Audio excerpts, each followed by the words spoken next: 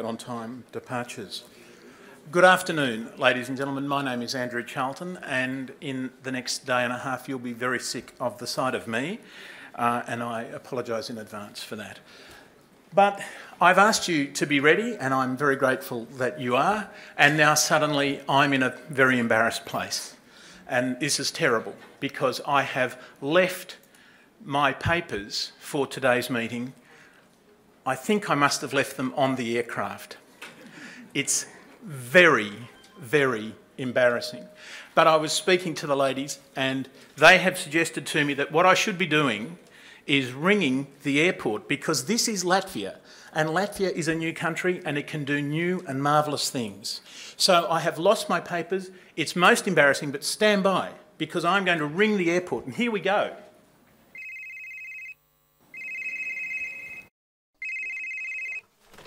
Airport Administration, how can I help you? Hello, this is the moderator of RPAS conference in Riga calling. I have an emergency situation. I think I have left a file with very important documents on the airplane that arrived in Riga an hour ago.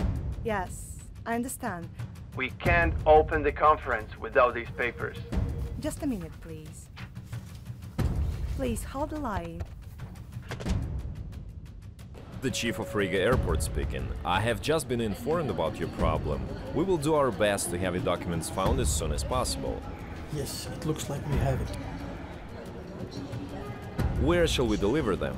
Radisson Blue Hotel, Latvia, in 15 minutes. Within 15 minutes from the airport to Riga Center at this time of the day, when basically all the bridges are stocked with heavy traffic? Are you joking? Maybe someday in the future, but... Trust me, the future can be changed today.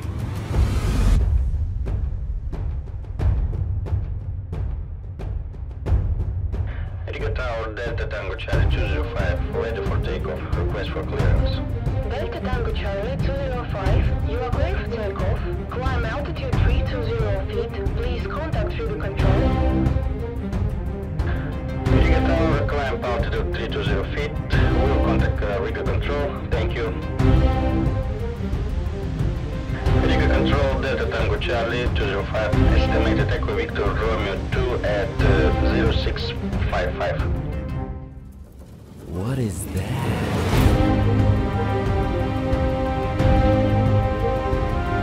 Delta Tango Charlie 205, you're clear to Echo Victor Romeo 2 at 0655.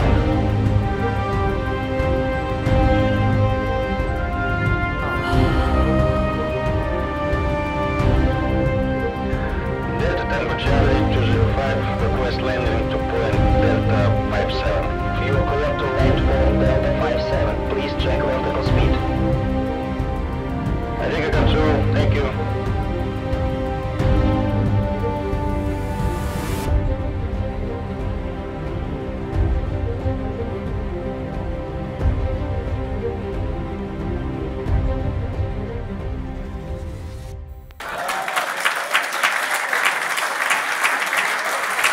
Thank you.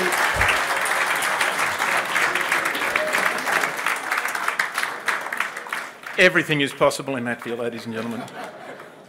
It is my pleasure to ask the Minister for Transport for the Republic of Latvia, Mr Anrijs Matīss, if he'd be so kind as to open this conference. Minister, if you may.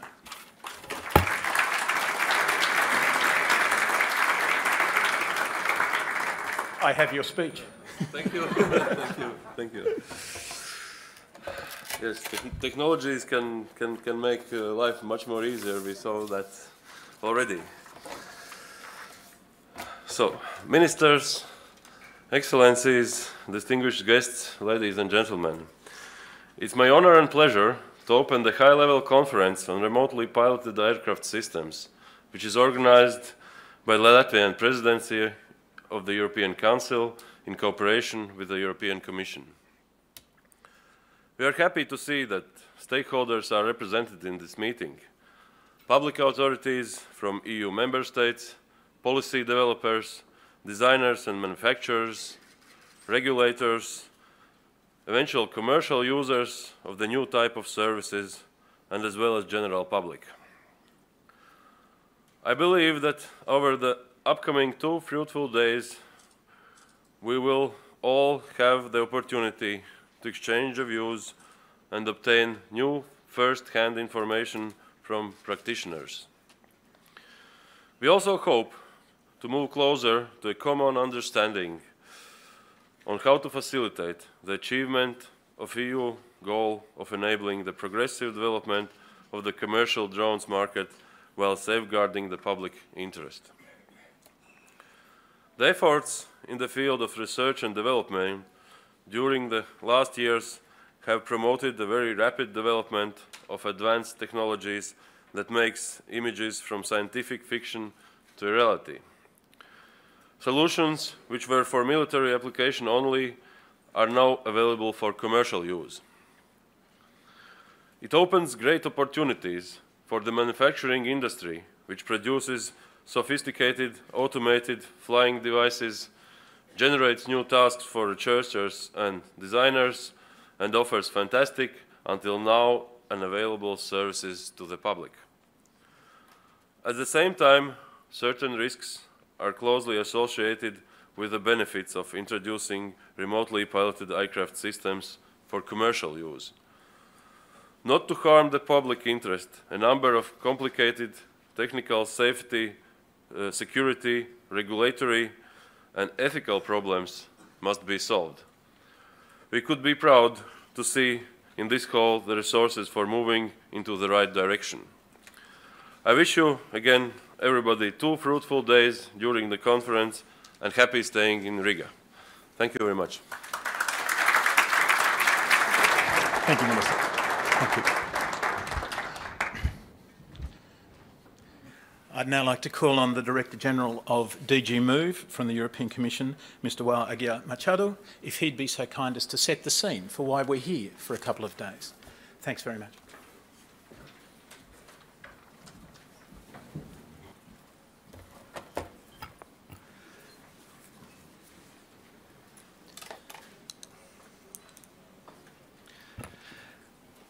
Dear Minister Matíss, dear Ministers Bosch and Midzi, ladies and gentlemen, it is with great pleasure that I am here to set the scene for this important high-level conference on drones that we are going to have it today and tomorrow. Drones are the talk of the year. Every day we read stories about drones in the newspaper.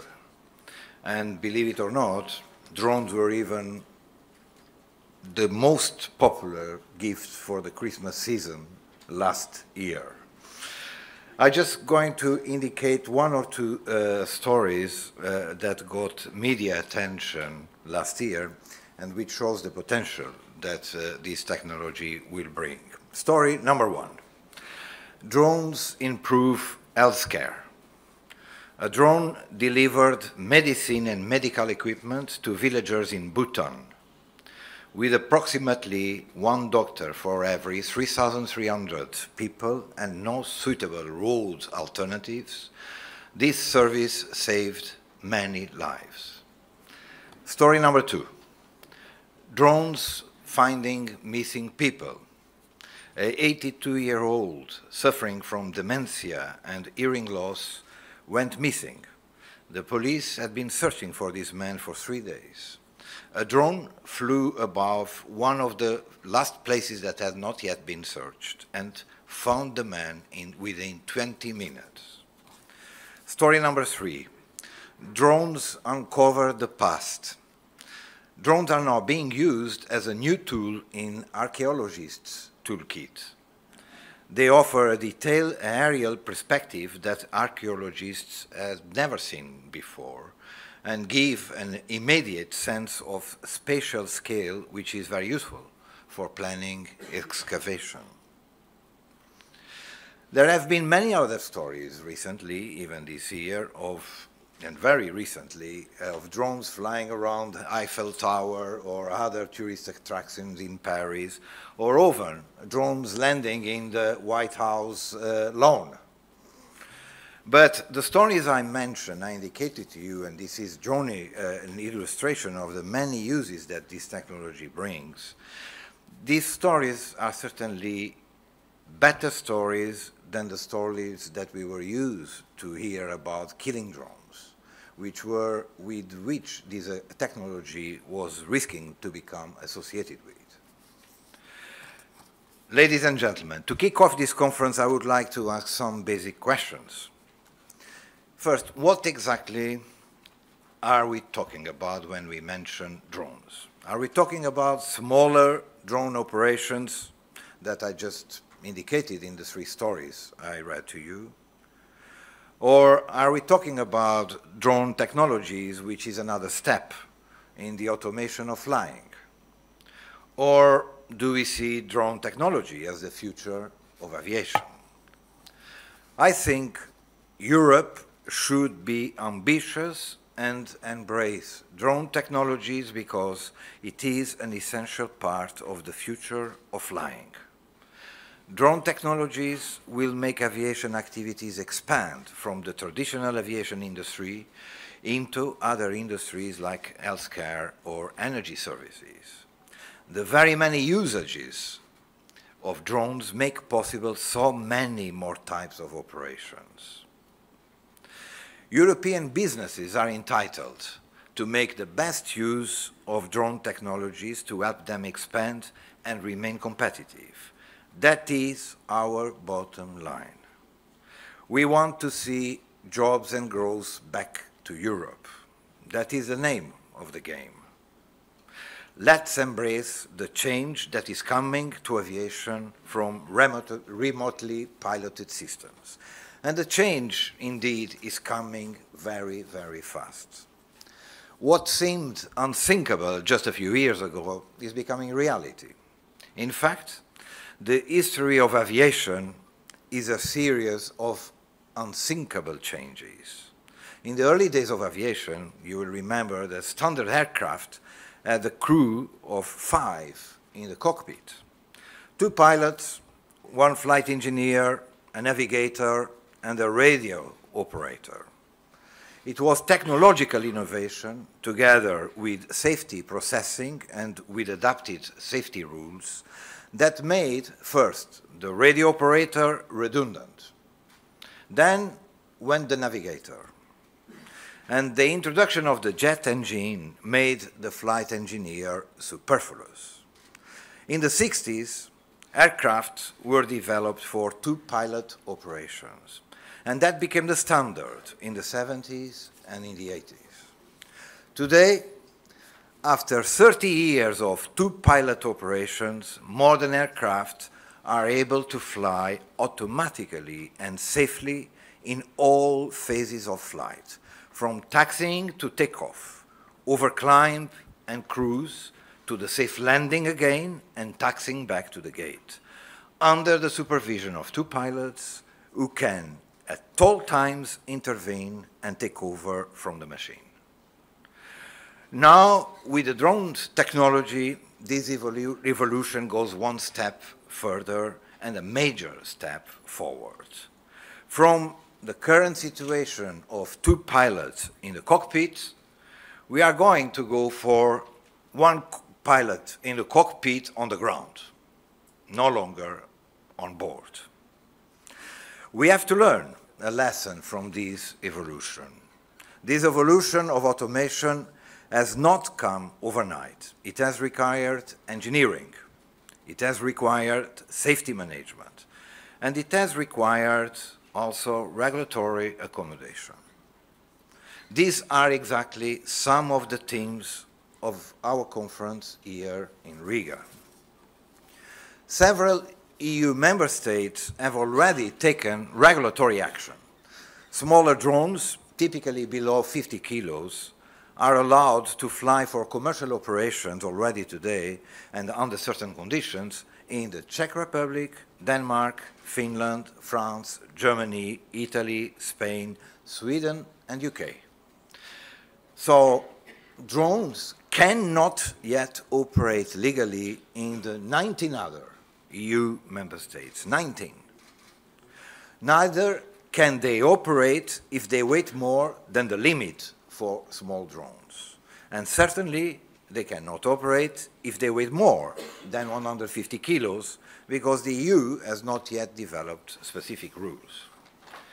Does this situation solve the regulatory problem? It does not. Last year, the European Commission published a communication setting out the issues, the opportunities, but also the concerns. And there are concerns out there, concerns related to safety, to privacy and data protection, to security, to liability regimes, or to technological development. Indeed, we have also seen those kind of stories in the press. Loss of control of drones in crowded places, intentional or unintentional violations of privacy, and unidentified overflights of security-sensitive locations. The Commission communication of last year was aimed at putting some fundamental questions out there. We asked all of you for possible answers through an open consultation. We received more than 250 responses, and I would like to use this opportunity to thank all of those who have participated in responding to that consultation. Since we have received the replies, we have put our experts at work over the last months to process the ideas that were suggested and formulate options to answer those questions. Now the time has come to start choosing those options and to start making decisions. Our meeting here in Riga is part of that process. We need to get out of the meeting tomorrow with a clear sense of direction to the industry so that they can make secure investment decisions. And we need to give clear assurances also to citizens that their rights, safety and security will be safeguarded. That should be our ambition for this conference. Ladies and gentlemen, so far my introduction to set the scene for this conference. Let me now briefly explain how we have organized the discussions and what we expect from the three panels. The first panel is the industry panel. We want to hear from industry representatives how they assess the importance of drone technologies, how they see new market opportunities develop, how they intend to adapt their business models to innovate drone operations, where they want to invest in drone programs in the future, and last but not least, what they expect from the community of European regulators, many of those present here today. At the end of the day, we all know that the political debate will focus on striking the balance between enabling drone activities and adequately protecting European citizens. The question is precisely how best to strike that balance. The second panel is the safety regulators panel. The panel is about providing the regulatory answers to opening European drone markets. What rules make drone operations safe? How can we construe rules that are proportionate to risk, adequately protect citizens without oppressing emerging technologies? Do we need to assume that all drones are aircraft that require specific aviation safety regulations, or are drones somewhat different? And finally, the third panel is about public acceptance. People are fascinated by drones. At the same time, they are also scared by drones. Drones may crash in city centers.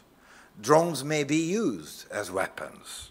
Drones may intrude into the private domain, and data that the drones gather may be abused on the internet. And there is also an environmental angle. Drones may become a noise nuisance. So what can we do about these public concerns? I look forward very much to a fruitful and lively discussion today and tomorrow. I now have the pleasure to hand over to Andrew Charlton that will guide the panel discussions this afternoon. Andrew is beyond, I'm told, being a connoisseur of Australian football, is one of the most experienced aviation experts that I know. He knows aviation inside out. He has a background in airlines, in service providers and industry bodies, in both commercial and the political arenas. So I'm pleased to pass the floor to you. Thank you. Thank you, sir. Thank you. I thought I'd start the discussion today with a quick rundown of the rules of Australian rules football, because frankly I'm much better at Australian rules football than I am at aviation. I understand that the Minister has to leave at this juncture, so perhaps while we see the Minister out, could I ask the first panel to make its way up onto the stage, please? Thanks very much.